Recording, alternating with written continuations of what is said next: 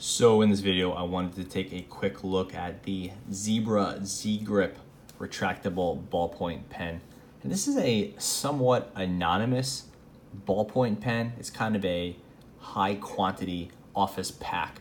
You can buy 12 of these for about $6, or you could buy I think I bought 24 of them for $8, something like that. So they're affordable and they're usually sold in bulk. They're from Zebra. The name is the Z-Grip.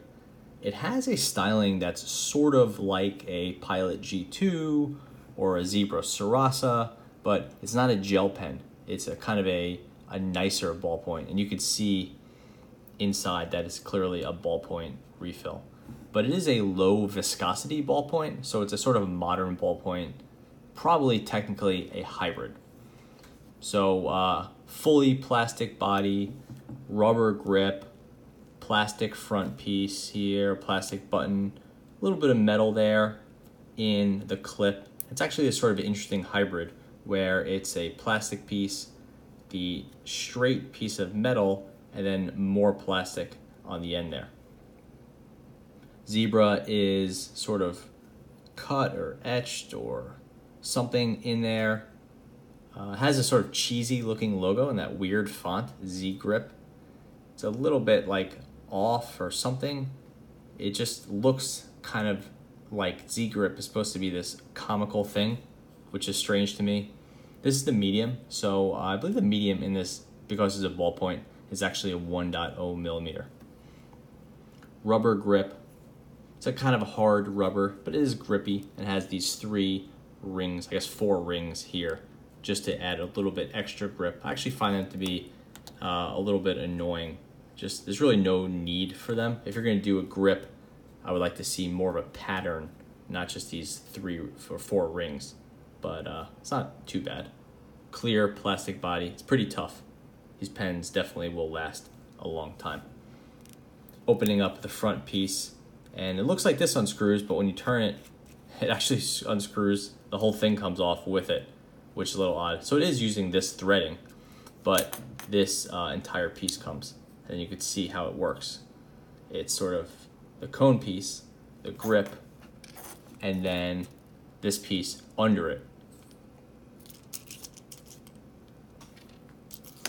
Opening it up, we see a fairly standard Zebra type ballpoint refill. Same sort of thing you would see in an F701 or something like that, but longer.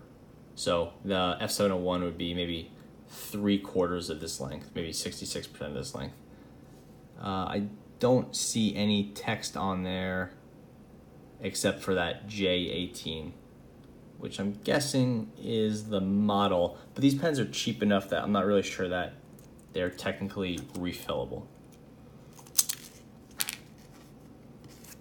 And then there's a longish spring, which could be useful in the future if you're trying to do some pen mods. The longer, stronger springs tend to be useful. Pretty nice click. Pretty satisfying as these clicks go. This thing, so these edges are a little bit, not sharp, but they'll definitely catch on your skin. So it doesn't have the same sort of refined design of some of the other pens in this class, but then it is fairly cheap. Like I said, you could buy these for maybe less than 50 cents each. So that's pretty good for a pen that's gonna last this long. If you buy it in a big pack, you could buy 24 of them for like $10. So very affordable. I did want to do a comparison between the Z-Grip and the Pilot Gel G2. Again, this is a gel pen versus a ballpoint pen, but if you look at them, you can see the designs are very much related. And then I have a Zebra Sarasa. So the Sarasa is like basically the gel version of the Z-Grip. Again, both of the gels are a little bit more expensive, and they're generally better writing, but they won't last as long as a ballpoint, and they're definitely more expensive. And you can see the designs are fundamentally the same. Mostly plastic. This one has a tiny little bit of metal in the clip, but otherwise all plastic. Same sort of clear or smoke bodies, very similar grips, almost the same nose piece there. and then put the Z grip in the middle. You can see that these things, they look very much related. Clearly the Sarasa and the G2 are direct competitors, where the Z grip is slightly different, but the Z grip is clearly in that same class of pens that are meant to be sold in like bulk environments, you know, offices that are buying 100 pens at once and they just need to throw a bunch in a cabinet and they need cheap stuff that's gonna last. So do a quick writing sample. Again, this is the Z grip in the medium, which I believe is a 1.0 millimeter. So this is the Zebra Z dash grip, medium. Obviously this is black. I bought this in a 24 pack of black and blue. They write the same, so no big deal.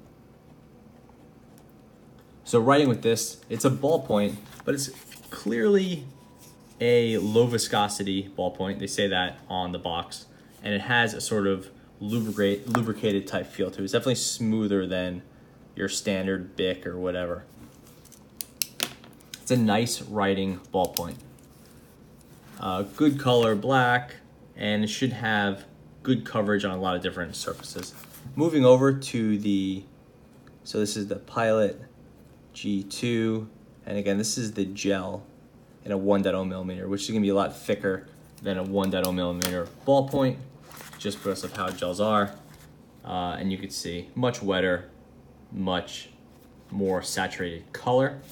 But flipping the paper, you could see how the, and this is very thin paper, obviously, but you could see how the gel sort of saturates the paper more, whereas the ballpoint sort of sits on top of it. And this paper is very ink resistant, so you don't see as much bleed through, but on a standard paper, you see a lot more bleed through. The ballpoint sort of pushes into the paper more than the gel. And then just for good measure, we'll do a quick test with the, this is the Zebra Sarasa gel in a 0.7 millimeter.